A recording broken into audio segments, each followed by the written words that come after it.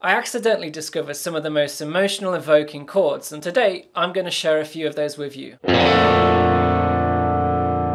So in my never-ending journey of trying to find chords to write songs with, I went back to looking at something called drop 2 chords, and I discovered this chord.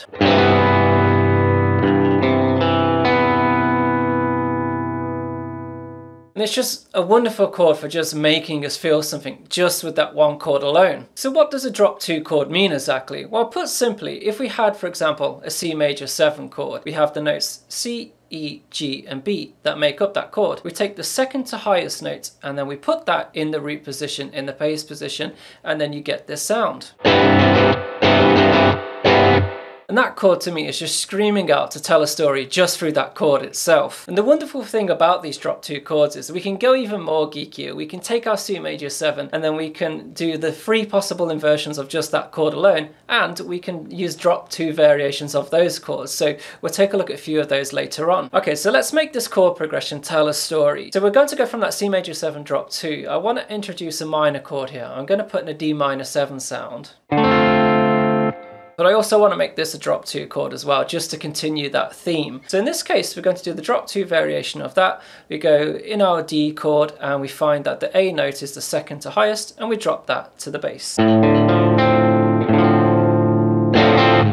Next, I'm going to throw in this B flat major 7 sound. But of course, I'm also going to make this a drop chord as well.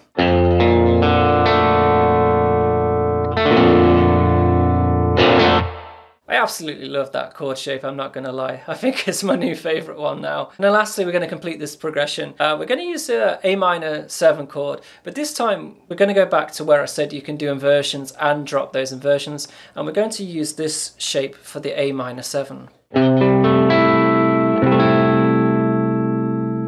Which again sounds really interesting. So let's go through the progression.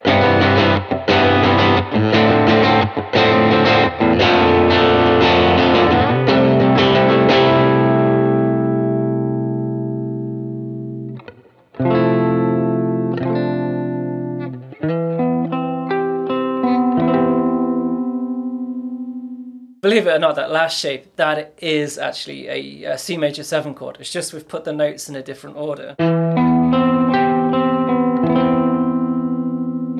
So I want to add a bonus way that we can use these drop 2 chord variations, and I've been hinting to this throughout the video, and that is because we have so many different inversions and so many drops that we can do of those inversions, it's possible to make almost like a pseudo chord progression, but actually we're just sticking on the same chord. So what we're going to do is look at all of the drop variations for an A minor 7 chord.